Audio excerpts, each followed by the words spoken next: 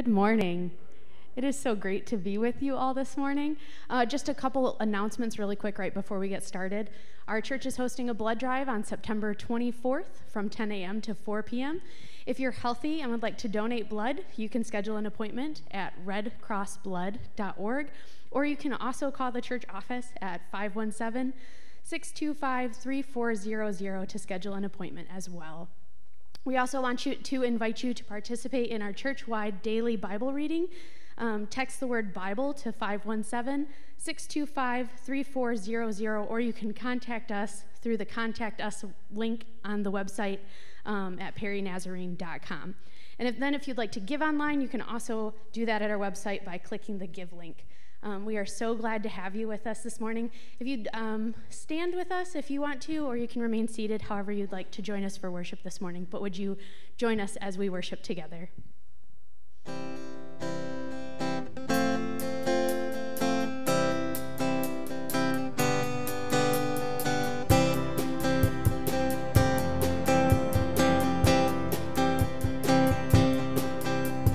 love to be in your presence, with your people singing praises. I love to stand and rejoice, lift my hands and raise my voice.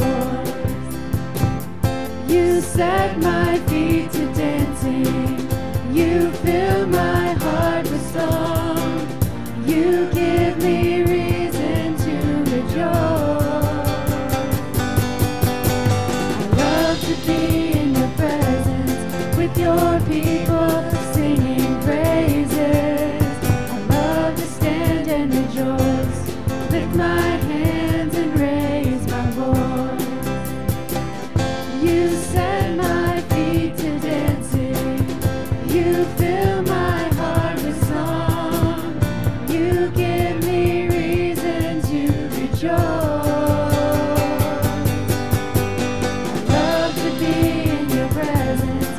Your people singing praises. I love to stand and rejoice, lift my hands and raise my voice, lift my hands and raise my voice, lift my hands and raise my voice. It is so good to be gathered together in the presence of the Lord. Would you take a second and turn to your neighbor, give them a wave or an air hug, however you would like to greet. And if you're joining us online, would you just let us know you're watching with us, and we are just so glad to have you. Let's continue worshiping together this morning. At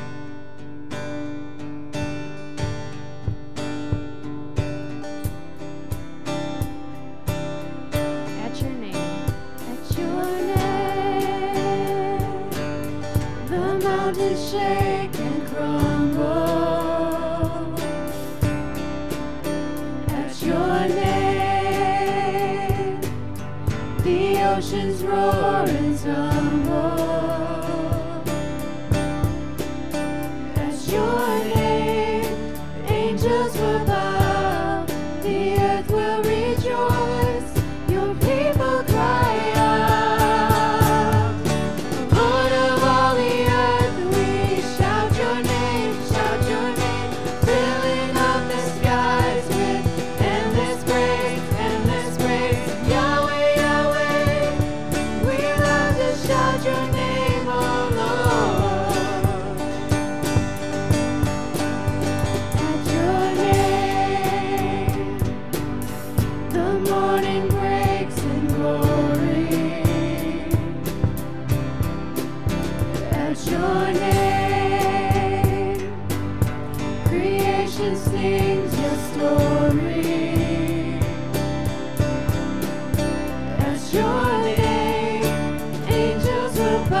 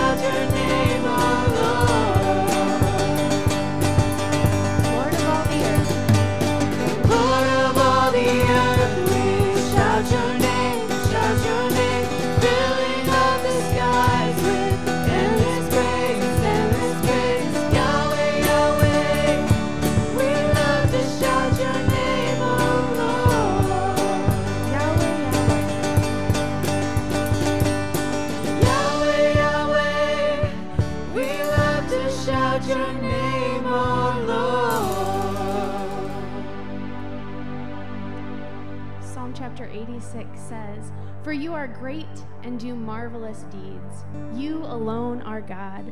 Teach me your way, Lord, that I may rely on your faithfulness. Give me an undivided heart, that I may fear your name. I will praise you, Lord my God, with all my heart. I will glorify your name forever." As we sing this next song, it's called "The Heart of Worship," and it came out of a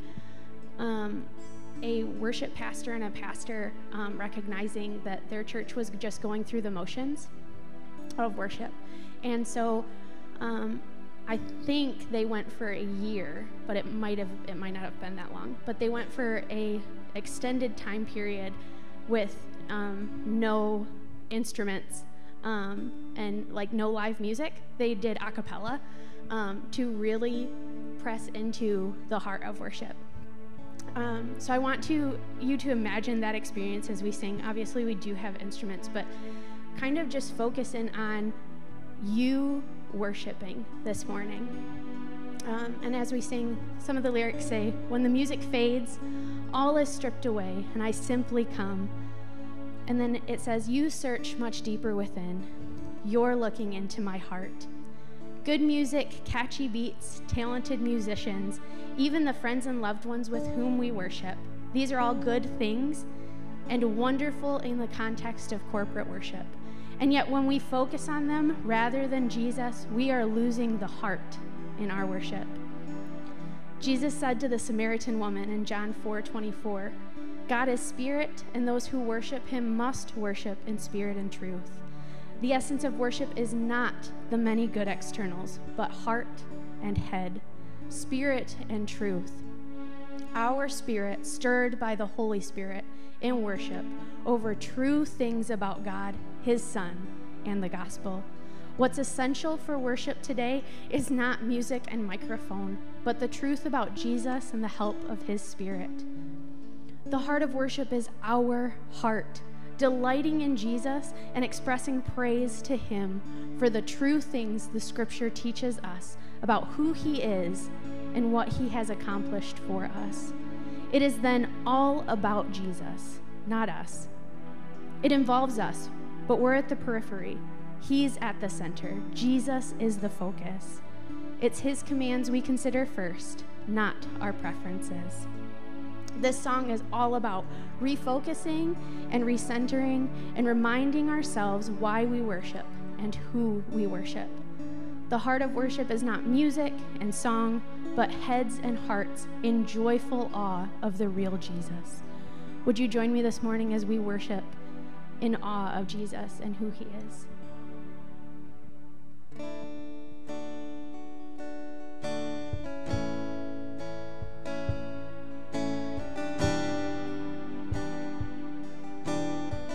When the music fades. When the music fades, and all is stripped away, and I simply come, longing just to bring something that's a word that will bless your heart. I'll bring you more than a song, for a song in itself is not what you have required. You search much deeper within, through the way things appear. You're looking into my heart. I'm coming back to the heart of worship, and it's all about you. It's all about you, Jesus. I'm sorry, Lord, for the thing I've made it, when it's all about you. It's all about you, Jesus. King of endless words.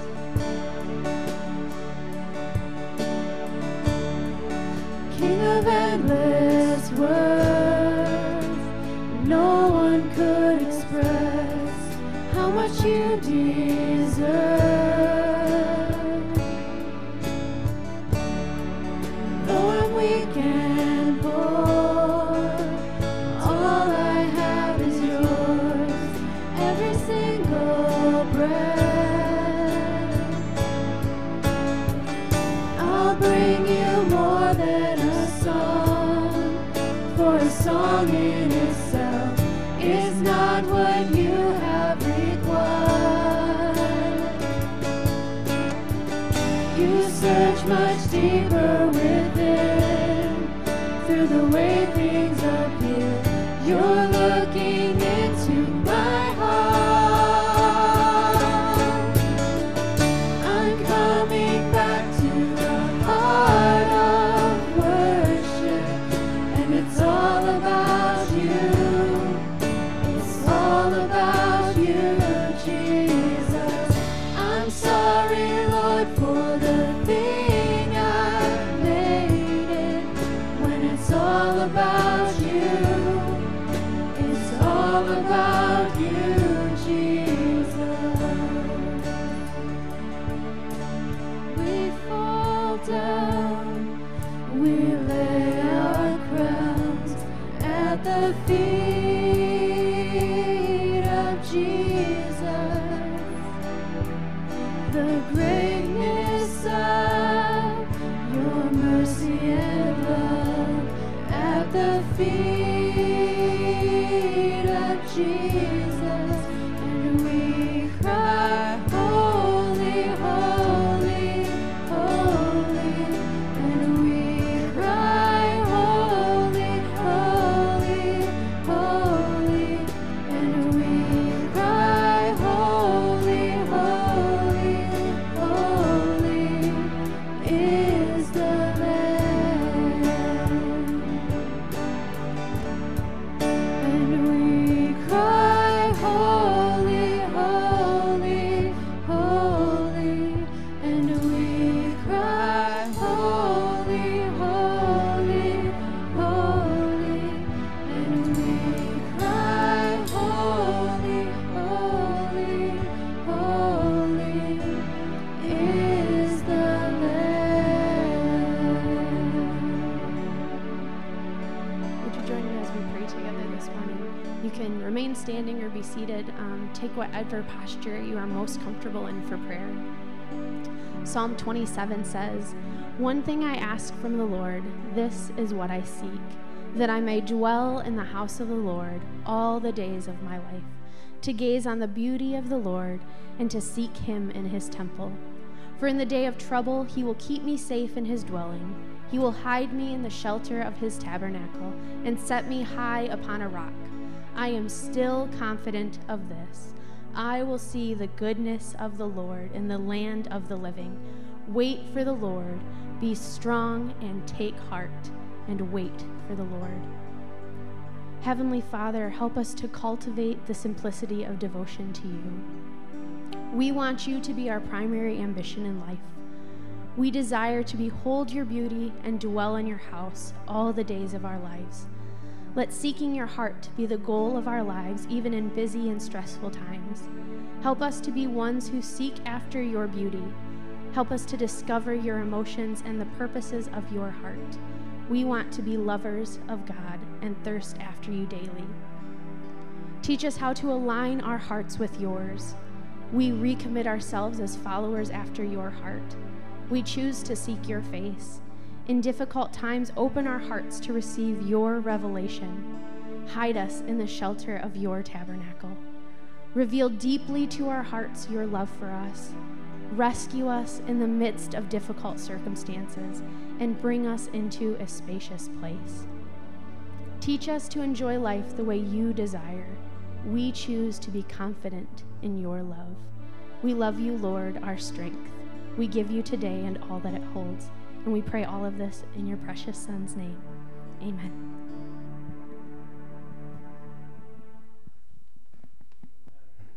Good morning.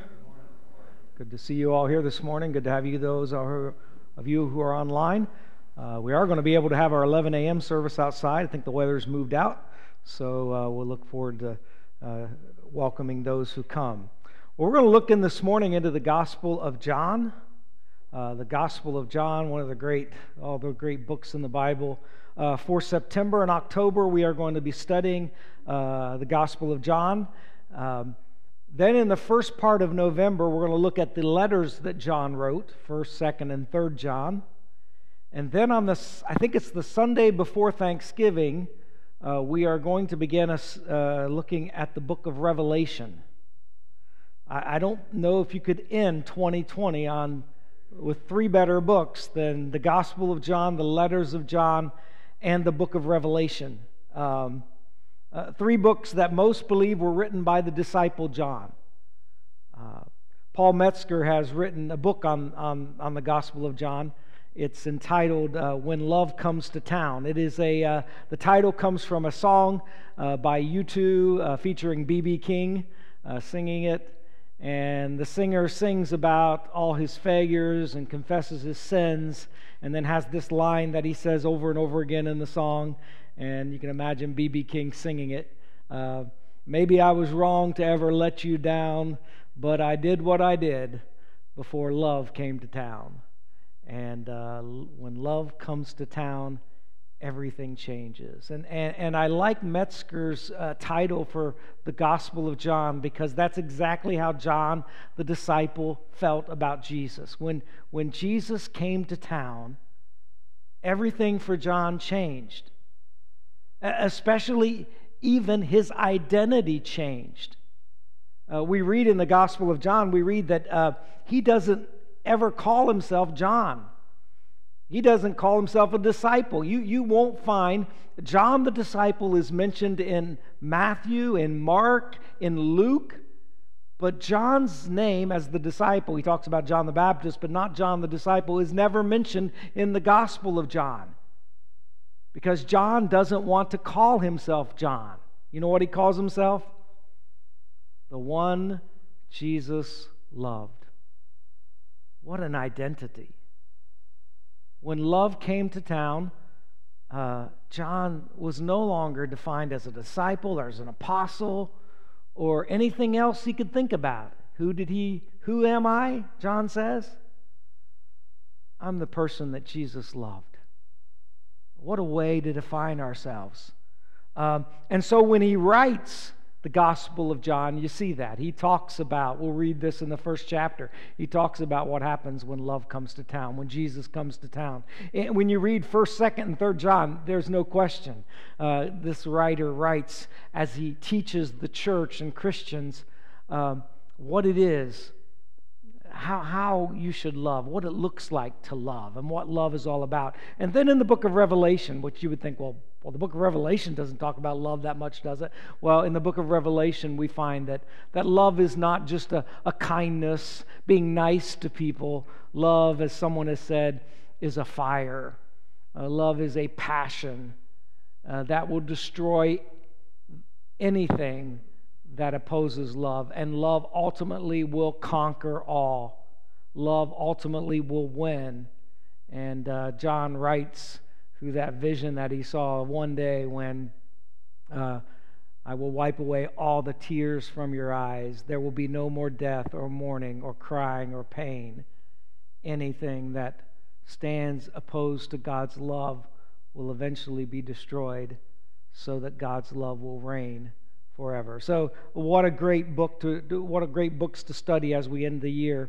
And so if you haven't been following our devotionals, love to have you do that. If you've kind of gotten behind, which is very easy to do, maybe now is the time to reset and just start again anew with the Gospel of John and follow along as we go through these last three books. But today we're going to look at John chapter 1, verses 1 through 14. Such a powerful section that there's so much in here. We won't be able to talk about much of it, but we'll talk about just some of it. John 1, beginning with verse 1. In the beginning was the Word, and the Word was with God, and the Word was God. He was with God in the beginning. Through him all things were made. Without him nothing was made that has been made. In him was life, and that life was the light of all mankind. The light shines in the darkness, and the darkness has not overcome it. There was a man sent from God whose name was John. This is John the Baptist. He came as a witness to testify concerning that light, so that through him all might believe. He himself was not the light. He came only as a witness to the light. The true light that gives light to everyone was coming into the world. He was in the world, and though the world was made through him, the world did not recognize him. He came to that which was his own, but his own did not receive him. Yet to all who did receive him, to those who believed in his name, he gave the right to become children of God, children born not out of natural descent or of a human decision or husband's will, but born of God. The Word became flesh and made his dwelling among us. We have seen his glory, the glory of the one and only Son who came from the Father, full of grace and truth. Let's pray. Lord, there are such powerful words that were written. Holy Spirit, would you bring to light what we need to hear? Would you reveal your glory to us through your word and through your Spirit? In Jesus' name we pray, amen. So John says that when Jesus came, he was full of grace and truth. I love that phrase. He was full of grace and truth. He was not 50% grace and 50% truth. He was 100% grace. He was 100% truth 100% of the time. He did not alternate between truth and grace. He was not good cop, bad cop. Sometimes we preachers do that. It seems like it's very hard to be 100% grace and truth, and sometimes we preachers play good cop, and sometimes it seems like we're playing bad cop and alternate back and forth. But Jesus was that combination, 100% grace, 100% truth. We try to wrap our minds around that. The best way I can say it, and these are basically the 2 points of the sermon that I would have this morning, is simply to say it this way: grace without truth is not grace, and truth without grace is not truth. Those two phrases speak to me a great deal. Grace without truth is not grace, and truth without grace is not truth. You can't have grace if you don't also have truth, and you can't have truth if you also don't have grace. 100% grace, 100% truth. Jesus came full of grace and truth, and we need that today. I mean, is there anything that would change our world more than 100% grace and 100% truth, which we believe is Jesus Christ, the hope of the world, the hope of our world that seems in such challenging state. 19 years ago, we faced an attack from a foreign enemy. Many of us were alive. Many of us remember that Tuesday, that fateful Tuesday day. We can't forget it. And the days that followed afterwards. And I remember going to the book of Jeremiah as I was preparing to speak on that Sunday following that Tuesday, and not knowing what to say, and really going to the book of Jeremiah chapter 8 and 9, and the words were perfect. Since my people are crushed, I am crushed, the prophet says. I mourn and horror grips me. Is there no balm in Gilead? Is there no physician there? Why then is there no healing for the wound of my people? Oh, that my head were a spring of water and my eyes a fountain of tears. I would weep day and night for the slain of my people. And when I read that passage, immediately I understood what my response needed to be. of mourning, of grief. Since my people are crushed, I am crushed. Oh, that there would be some healing that would happen across our land. Oh, that there would be a physician that could heal us. That my eyes were a fountain of tears, that I would not fail to grieve, to correctly understand the loss that is going on. Grief is so important. And so those were perfect words that helped me understand our response, my response to that 9/11 event. This week, I reread that passage, and realizing that today we also face a kind of a grief. Many people are experiencing grief, of a variety of different kinds of grief. And our nation is facing a different challenge, not so much outside, but inside, a divided nation. And so I said, reread those words, reflecting on 9/11, and reread those great passages. And then I went a little further in Jeremiah 9, and I read these words, verse 4. Beware of your friends.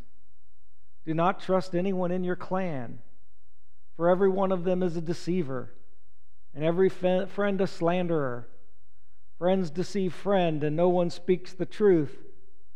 They have taught their tongues to lie. They weary themselves with sinning. You live in the midst of deception. In their deceit, they refuse to acknowledge me, declares the Lord. And I thought, wow, Jeremiah, that sounds like our nation divided. Where we do not trust our neighbors. We do not trust people. One thing we all agree on as Americans is that we don't trust each other. And that we believe we live, as Jeremiah said, in the midst of deception. And I thought, wow, those are words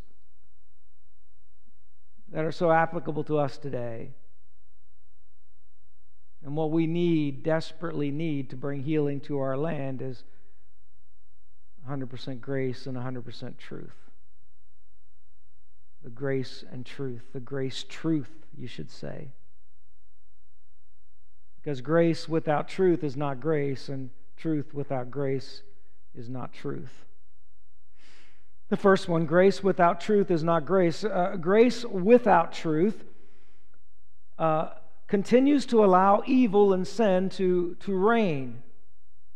We need truth. The truth needs to be proclaimed so that victims will no longer continue to be victimized, so that tyrants will no longer continue to terrorize. We need truth. Or we hide behind propaganda. We hide behind lies. We need truth. And so truth is critically important for our nation. But not just truth about those who rule over us or those who make decisions, but truth about ourselves, because we are very good at lying to ourselves. We are very good about believing our lies. We have an ability to have willful blindness where we don't want to admit to the truth about ourselves. We want the world, we want our homes, we want our lives to be a certain way, and so we can deceive ourselves, we can pretend, we can tell ourselves a narrative, a story, and we will try to choose facts that fit the story that we want to tell ourselves. And we've been doing that, as Jeremiah realizes. It's been going on since the beginning of time. Satan is the father of lies. We have been deceived. We know how to deceive. But there's something different about today. There's a more challenging today with truth, isn't there? Because of the internet. Because of the social platforms that use algorithms to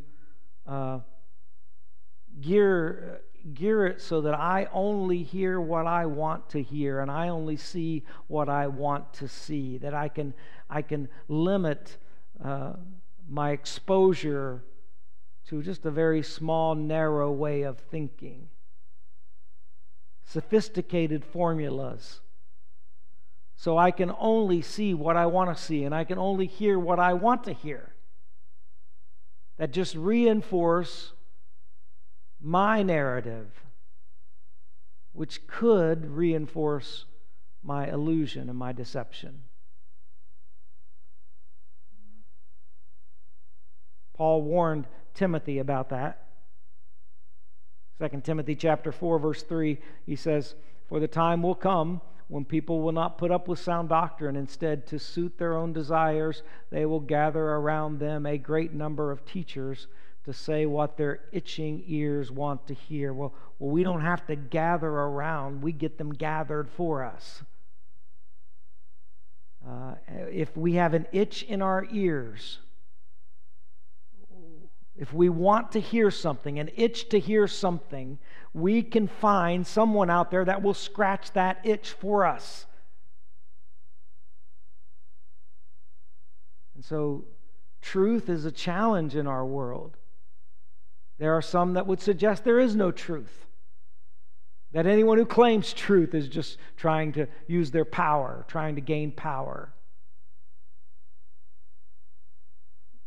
But we've been talking about in the last few weeks about how James says that we are to gaze intently into the perfect law of liberty. We are to gaze intently into the image of Jesus Christ, that mirror of Jesus Christ. And when we gain into the image of Jesus Christ, we see reality. We look at Jesus and then we see ourselves, and we can see the difference between Christ and who we are. We don't believe in the lies. We don't believe in a fantasy. We gaze into the mirror and see things the way they are. We see the truth.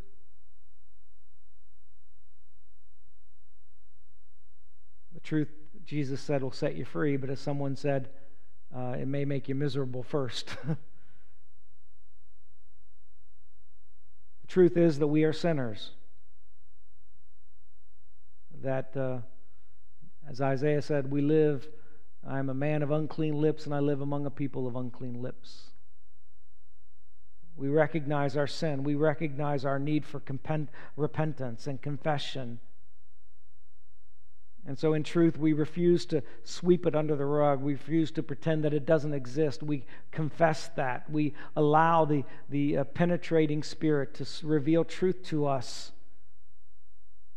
Because Jesus came, and that's what Jesus did, 100% grace, 100% truth. He came and He refused to pretend. He refused to sweep sin under the rug. He confronted it. He confronted sin in all its ugliness and all its horror, because He was there to solve the problems. He did not treat sin lightly, as Jeremiah talks about those false prophets in his day, who treated sin as if it was not serious, who put a Band-Aid on the deep wound. Jesus came and confronted the ugliness of sin, and that's why He went to a cross. In the cross, we see the stark ugliness of sin. The crucified Jesus, who bears the sins of the world and becomes cursed for us. In love, He refuses to cover over sin and to live in denial. Because grace without truth is not grace. And truth without grace is not truth. Without grace, we do not see truth. We think we see truth, but we do not see truth. If you do not have grace, you do not see truth. If you do not have love, if you do not look through the eyes of love, you are not seeing reality. You are not seeing truth. Because the most important truth of all is that God is love. That God loves us. And so without grace, we do not see truth. The word grace means, in the Greek, it's the word charis. It means joy. It means rejoicing. Zephaniah says that the Lord rejoices over us with singing. That's what grace is. It is this joy when someone sees you and they just rejoice over seeing you. It is being favored. Have you ever been favored? Have you ever been loved? Have you ever been chosen special? I don't know if you would like this or not, but when our son Eric was young, I'll tell the story. We asked him what he thought about his new teacher, and he said, my teacher loves me. And we thought, yes, that's what we want. That is grace, the joy, the love. John says, Jesus is the one, I am the one Jesus loved. That's what love does. For God so loved the world that He sent His Son. We do not know truth unless we love. The word knowing in the Bible, the Greek word knowing that is most often used in the Bible is a word for a relationship. It's not a word for head knowledge. We tend to think head knowledge. That I can know something by just staying objective. We have this idea, like a scientist, that we can objectively look at something without getting personally involved in it at all, and we can somehow believe that we know the truth. We know the person. But that is not the Bible understanding of know. When it talks about knowing the Lord or knowing someone, it's not that. It is an experiential relationship. And the ultimate knowledge in the Bible is this knowledge that comes from an intimate, loving relationship. That's knowing someone. You know someone when you love them. You may think you know my children, but you do not know my children if you don't love them. You don't know them. Because you haven't taken into account my love for my children, and you haven't taken into account the love of the Father for the children that He created. That is why Jesus and Paul and James spoke so often about not judging other people.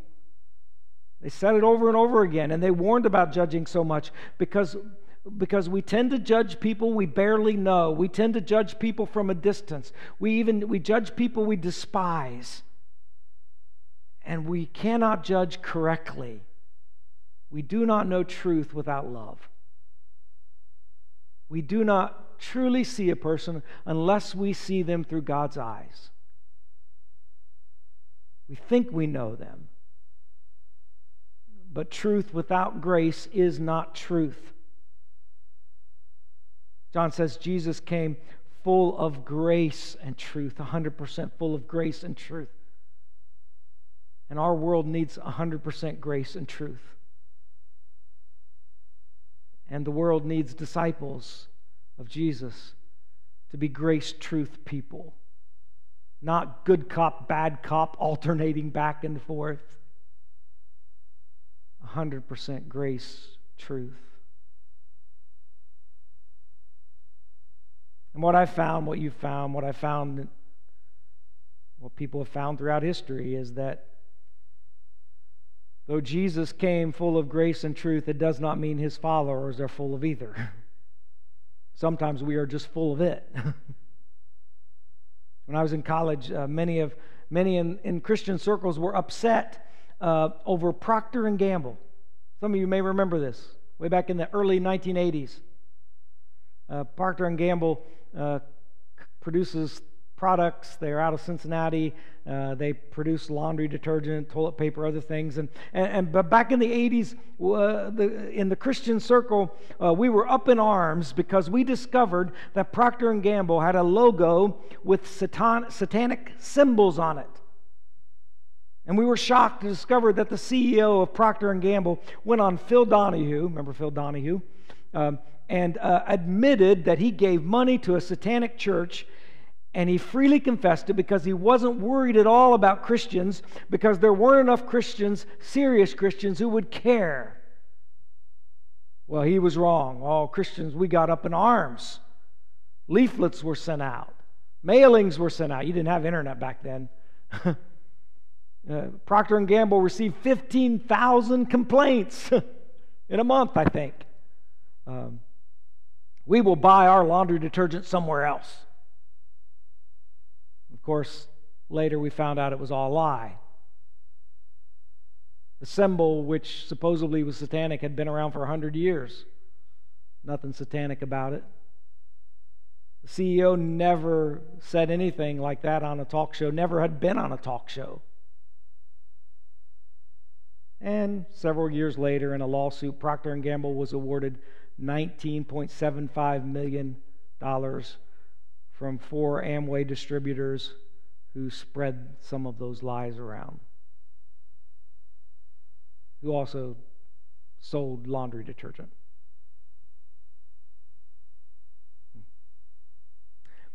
Ed Stetzer has written a great book called Christians in the Age of Outrage.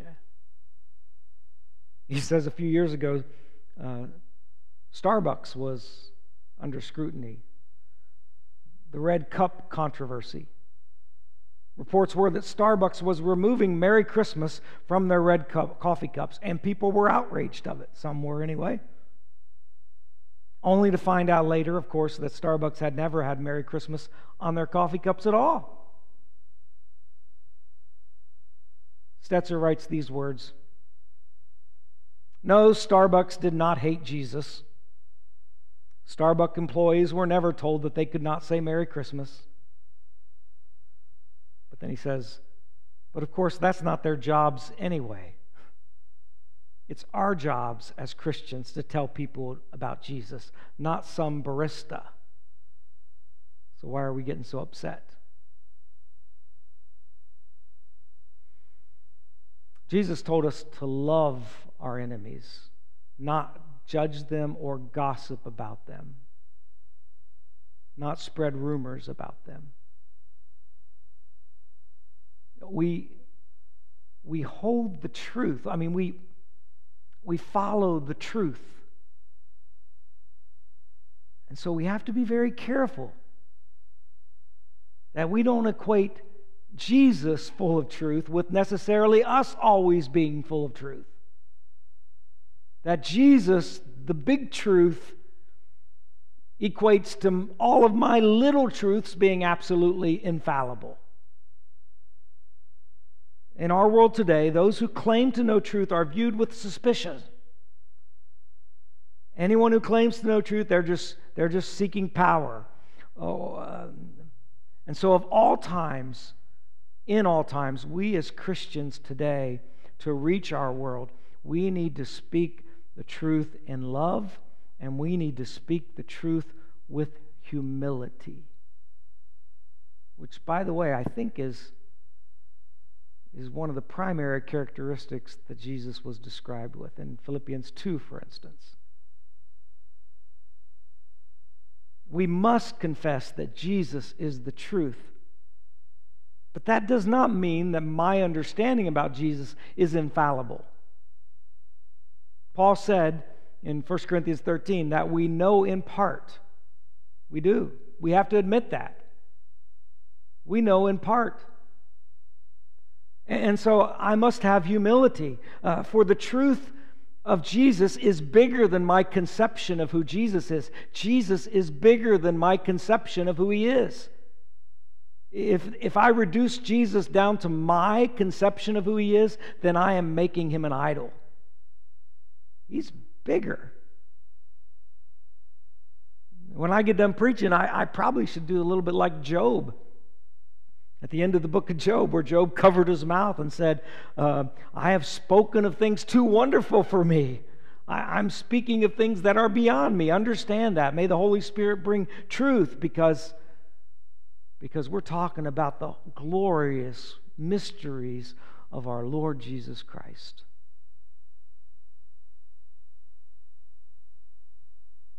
In his book, Made to Stick, authors,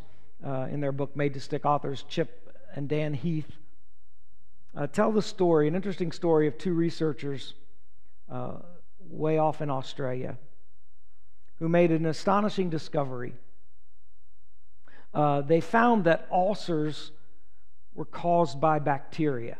This is in the early 1980s. And up until that time, ulcers were created by most people thought, conventional wisdom was that ulcers are created by too much stomach acid, and that you just kind of treated the symptoms by trying to reduce the stomach acid, maybe change what you eat. But Barry Marshall and Robin Warren discovered that ulcers were caused by a bacteria, H. pylori is the name of the bacteria. And it was a great discovery, but no one believed them. It just made no sense. These were two relatively unknown researchers way off in Australia. And so no matter what they did, they couldn't get anyone to take notice of the fact that they have just made this great discovery. Until one day, Barry Marshall skipped breakfast. and met his lab partner in the lab, and he chugged a glass filled with 1 billion H. pylori cells, bacteria. A few days later, guess what? Surprisingly, he was sick. He began to have the early stages of an ulcer. They did a scope, and sure enough, his stomach was red and inflamed. And then you know what he did? He began to treating himself with antibiotics and Pepto-Bismol. And it was discovered that indeed he was healed from that. It took about 10 years, but eventually now treating ulcers with antibiotics are a standard practice. And I thought of that. I thought, yeah, that's how you prove it, don't you? How do we convince a secular world that is growing more and more secular every day? Do we stand up on a platform and shout our view? When people disagree with us, do we just get more angry and louder? Or do we embody what we believe? Do we become people full of grace and truth? That's what God did in Christ. He said, let me show you what it looks like to be human. Let me show you who God is.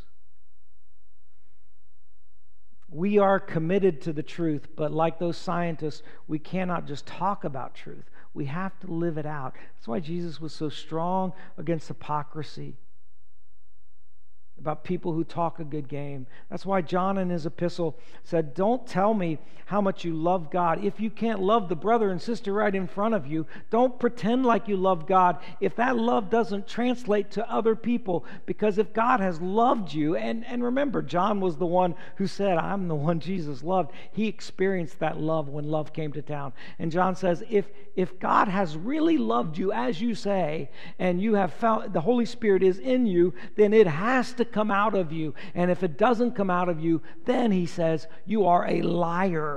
You are deceiving yourselves.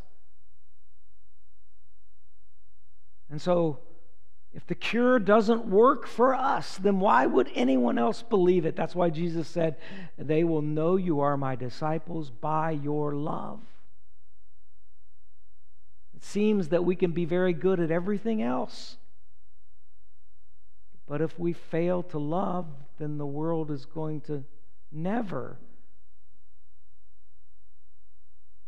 experience what happens when love comes to town.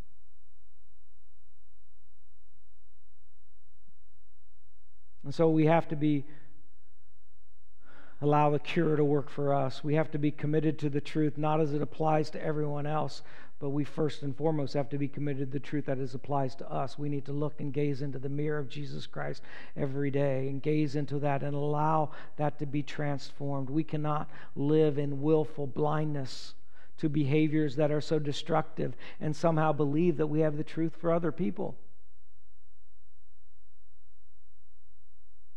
We have to come to grips with the truth, because the truth is both worse and better than we imagined. The truth is that we are sinners, but the truth is that God loves us. We are people full of truth and grace. We don't judge our enemies, we love them. We cannot know them until we love them. The cross is that perfect place where truth and grace intersect. And we see Jesus, what an example of someone who came to speak the truth, to witness to the truth.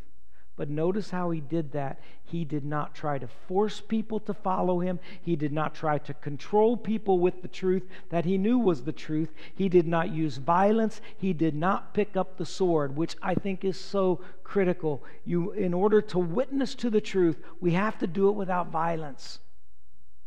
We have to do it without the sword. We have to do it without force. It corrupts the truth when we don't. Rather than inflict violence, he witnessed to the truth. He absorbed the violence. And he overcame it. People are suspicious of those who claim to know the truth. They know people who know the truth tend to be oppressive. Jesus came and said, let me show you the truth, full of grace and truth, unflinchingly witness to the truth, but also demonstrated to us the love of God. And so we are called to be those kind of disciples in a world that desperately needs grace, truth, people. Today, maybe there's someone out there who has never put their faith in Jesus Christ. Everything changes when love comes to town. He will come to live in your heart, bringing truth, grace to your heart. He will bring the truth, but He will bring the grace. The grace that we are loved, the grace that we are favored. For some of us, we need to own up to the truth. Stop living in lies. Allow Jesus' power to transform the darkest places in our life, those rooms that we've kept hidden from Him. Open them up to Him. Confess those. No longer hide them. Let God's love and grace transform those places, and He will make a miracle out of the places that we seem are the darkest, the worst. That's what His grace does. It specializes in that. Redemption, restoration, reconciliation.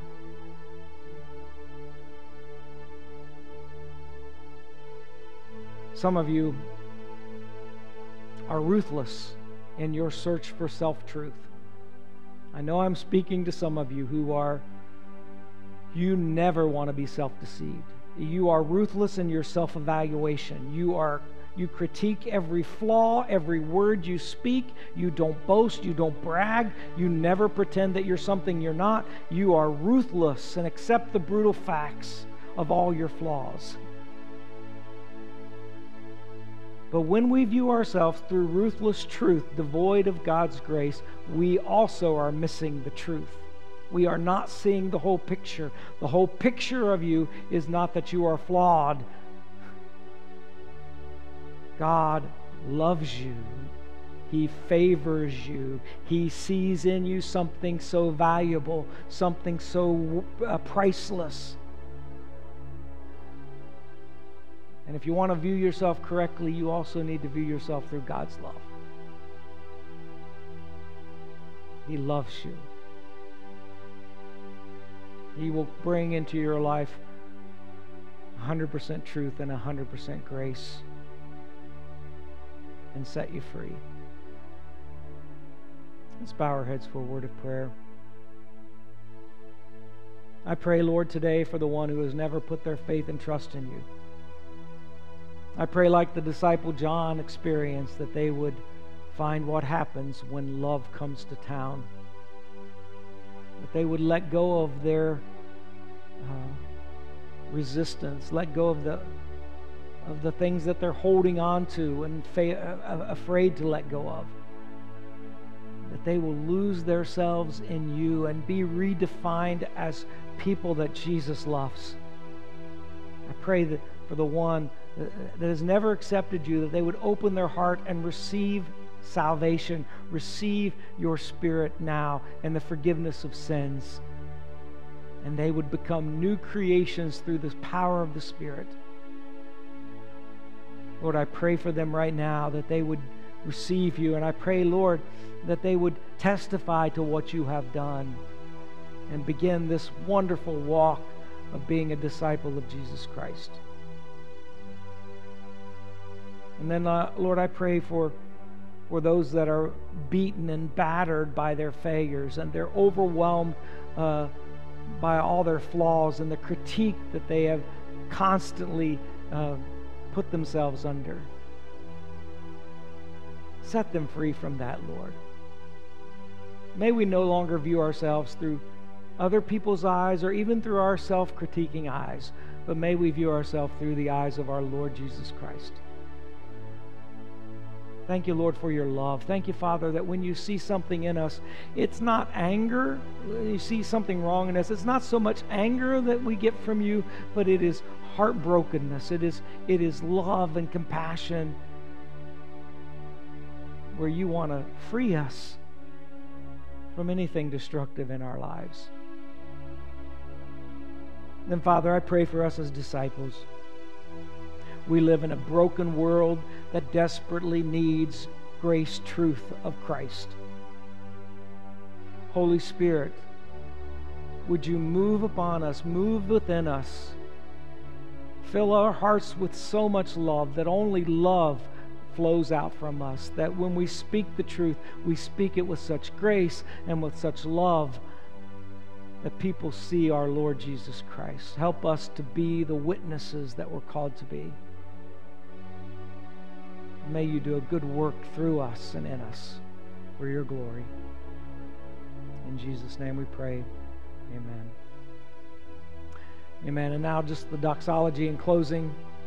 May God, who puts all things together, makes all things whole, who made a lasting mark through the sacrifice of Jesus, the sacrifice of blood that sealed the eternal covenant, who led Jesus, our great shepherd, up and alive from the dead. May this God put you together, provide you with everything you need to please Him, make us into what gives Him most pleasure by means of the sacrifice of Jesus the Messiah, to whom be all glory forever and ever.